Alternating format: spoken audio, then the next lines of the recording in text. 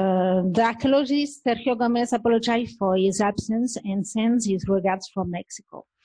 45 kilometers from Mexico City,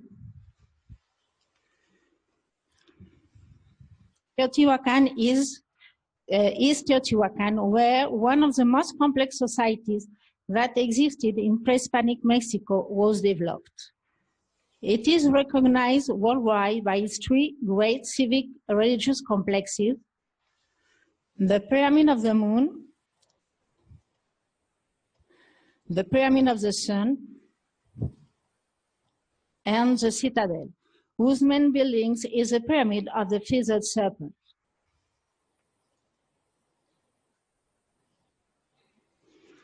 However, Teotihuacan is much more than these great monuments, which are connected by the Street of the Dead, a large avenue of more than 5 kilometers in length.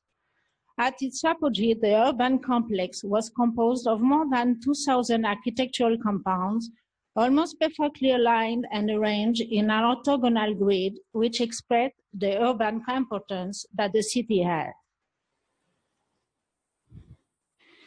Teotihuacan is a key site for the research of universal problems such as the origin of social classes, systems of production, distribution and consumption, religion, power structures, art as an aesthetic expression, and a means of communication, architecture, and urbanism, among many other aspects that are fundamental to understanding and explaining the development of humanity.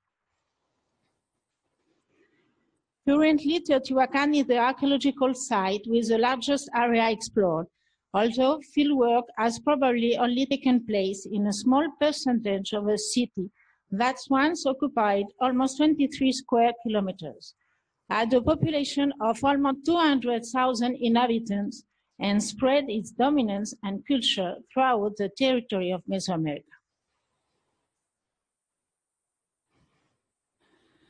For centuries, it was the largest center of production, distribution, and consumption in Mesoamerica. How did the city originate? How did its development happen? What strategies did the state implement to expand its territory? And finally, why, after almost 600 years of growth, was the city of Teotihuacan abandoned?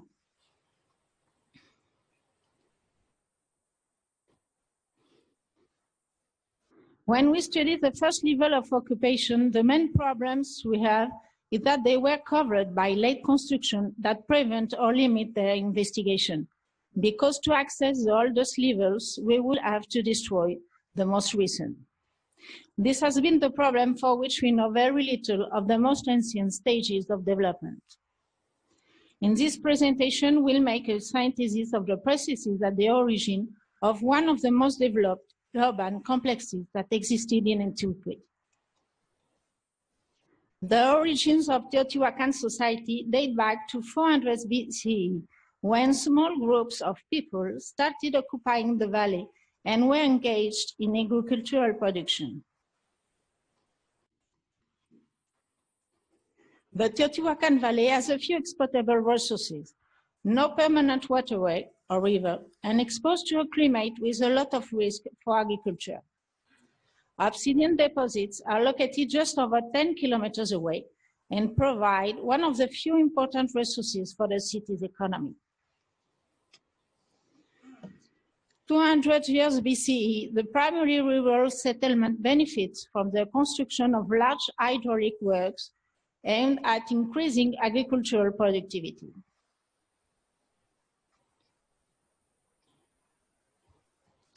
In 2009, we discovered two large water channels dug into the bedrock used to irrigate the fields. It was possible that by then there was an insect that led the construction of hydraulic works and at the same time was responsible for its maintenance and administration, generating a gradual concentration of power and the emergence of political and administrative institutions. The cultivation system developed in the agricultural phase include planting in small circular cavities dug into the bedrock, which were watered individually by hand, combined with a polyculture system.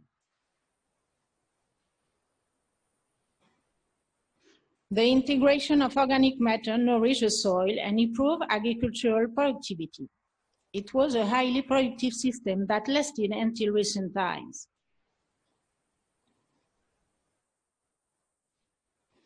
At that time, Teotihuacan was integrated into an extensive and ancient network of economic and social ties.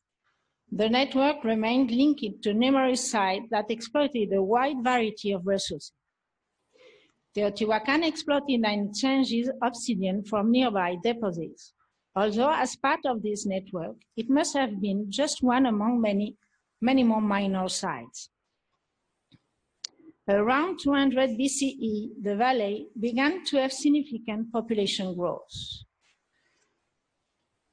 The eruption of the Popocatépetl volcano 100 kilometers away occurred between 50 BCE and 50 CE and affected many sites, generating significant migratory flow to Teotihuacan.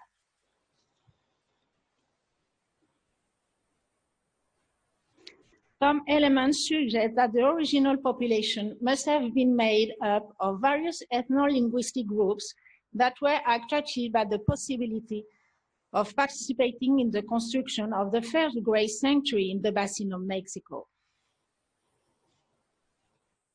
The urban complex probably began with the construction of three important religious civic complexes built during the 1st century CE. One to the north, where the Pyramid of the Moon is located, another where the Pyramid of the Sun will later be planed, and a third further to the south, where the citadel will be built. In the last 12 years, we have precisely explored most of one of the oldest sanctuaries that was built and occupied between 50 and 200 CE. Excavating the area of the large square of the citadel, we discovered the rest of the oldest occupation without affecting the most recent buildings. The new data gives us elements to understand the initial process of urban development. So it was demonstrated that shortly after the beginning of our era, an intense constructive process was initiated that will change the physiognomy of the valley.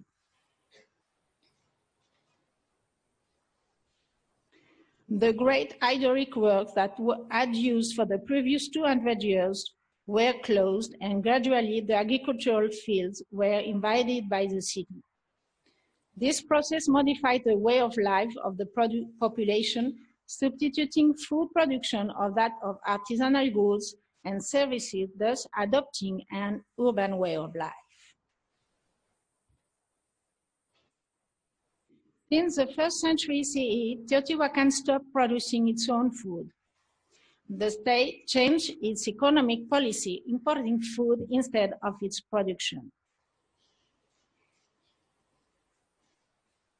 The closure of the great hydraulic works was undoubtedly a decision made by the state, which had to develop a strategy that increased food supplies to feed an ever-growing population. An eruption of another volcano called Xitle buried Cucuico between 245 and 315 CE, the most important city that existed at that time, leaving Teotihuacan without competitors in the network of economic links. Our hypothesis is that Teotihuacan integrated the whole network of commercial links, positioning itself at the center of it. This must have brought great economic benefits. Two characteristics that we didn't know about the construction of the 1st century are the orientation and materials used. Previously, it was thought that Teotihuacan would have been built following the same orientation of 15 degrees east of the north. Today, however, we know that the orientation of the first public buildings was 11 degrees east of the north, with a difference of 4 degrees. It was generally believed that all buildings would have always been built using volcanic scoria. With our research, we know that this material was not used in the first times, but instead the builders used turf or volcanic ash and fired earthen bricks. This information will transform out the idea we had that the Teotihuacanos would have chosen this place because of the abundance of volcanic slag, since this material was not used in the construction of the first buildings. With few exploitable resources, we believe that the choice of this place was due to symbolic religious reasons. The construction of the early stages of the Moon Pyramid began at this time, eventually having 7 construction stages until reaching a monumental size. In the place where the Pyramid of the Sun would later be built, thick walls were located that Sugiyama said limited the public and or sacred space and would determine the location of the Great Pyramid.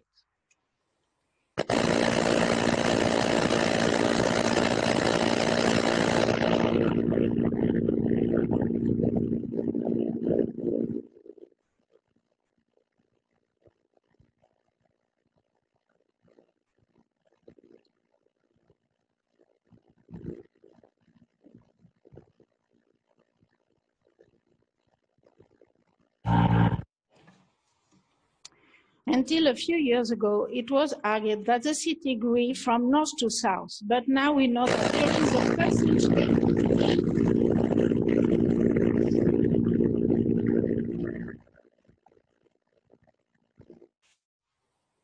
the city had a much more homogeneous development, and a part of the complex was also located at the south. During the 2nd century of CE, there were already strong links to distant places that included Mayan sites, much older than Teotihuacan, located as far as 1,400 kilometers away. Relations with Mayan sites must have been between elites and will have had a political nature. The discovery of more than 130,000 objects in the tunnel under the Temple of the Feathered Serpent, many of which came almost exclusively from the Mayan area, indicated political ties between elites. These objects of high quality included large shells, jade, rubber, amber, skins of large felines, wolves, and cocoa seeds, among many other imported items. Around 200 or 250 CE, it occurred a change in what was already an important urban development. Very few fields remained on the outskirts of the city, and the amount of food and other resources that were imported required large numbers of people to transport them. 3 changes are important to note. The first one refers to the orientation of the city, going from 11 to 15 degrees east of the magnetic north. Many buildings were intentionally destroyed to modify the orientation by only 4 degrees. Another important change was the use of a new building material. This material was volcanic slag or scoria, which is characterized by its lightness and hardness and relatively easy to cut with stone or wood tools. This was a technical innovation that got better construction. Thousands of residential and housing compounds were built using the new building material, following the same orientation and reproducing the same spatial distribution model with enclosed spaces around an open space.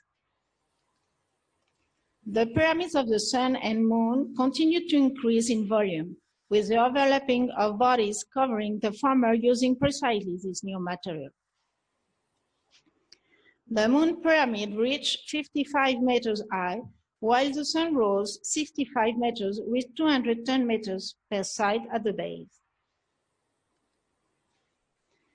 Many of the residential compounds occupied by the families of the elites, as well as public and religious buildings, were distinguished by decoration with mural paintings, in most cases alluding to religious elements, exaltation of lineages, and heraldic emblems. In one of them, we discovered the elements of the writing system, an aspect that could not be lacking in such a complex society.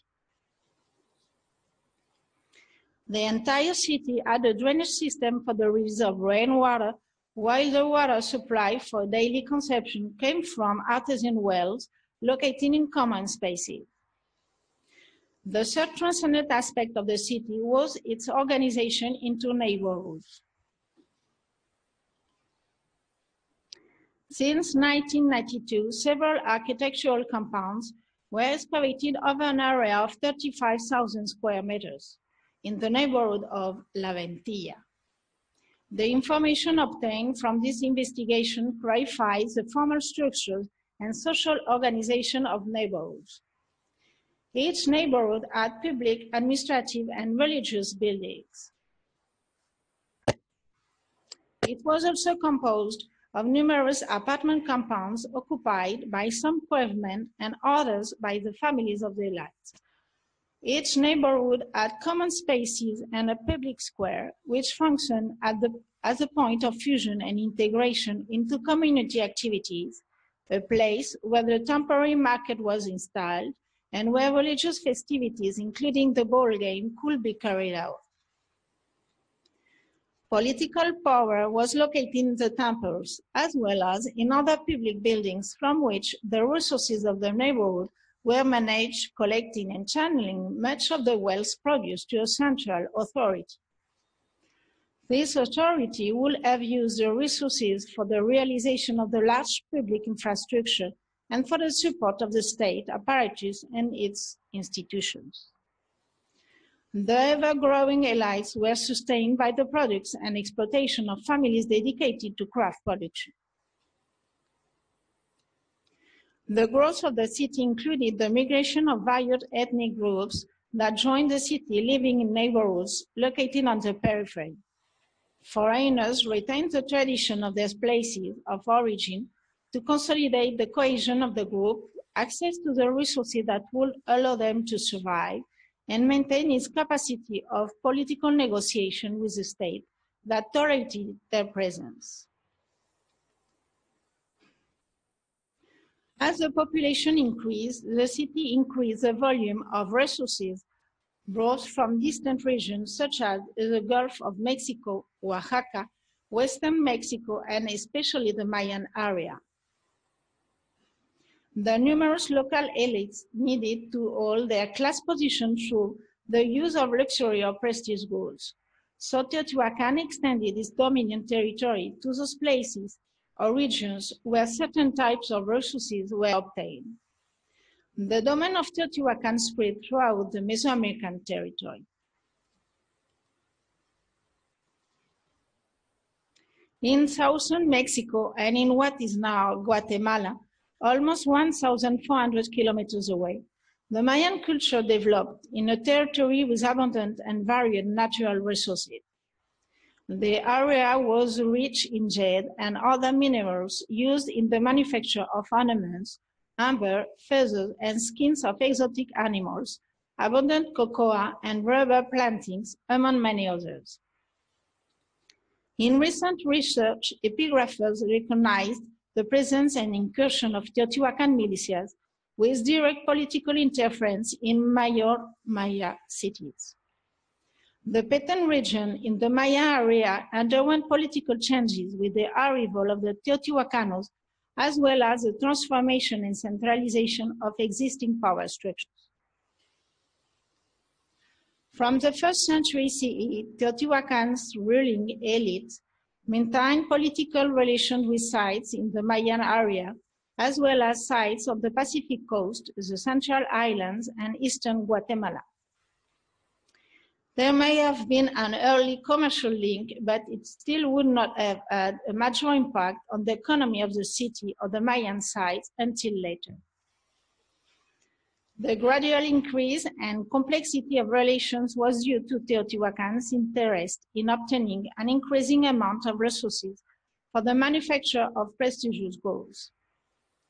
The Teotihuacanos regarded the Maya region as a source of riches and abundance. The growth and economic boom of the city between the 3rd and 6th centuries CE created and increased a larger class of local elites that required these types of goods.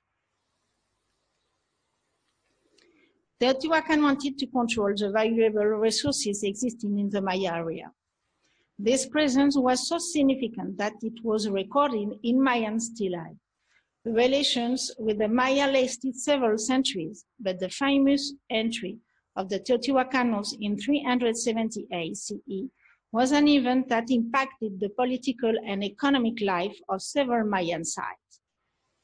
The Teotihuacan presence must have an economic nature and a strong military component in which a character called Siyacac, a military leader sent by Teotihuacan, played an important role.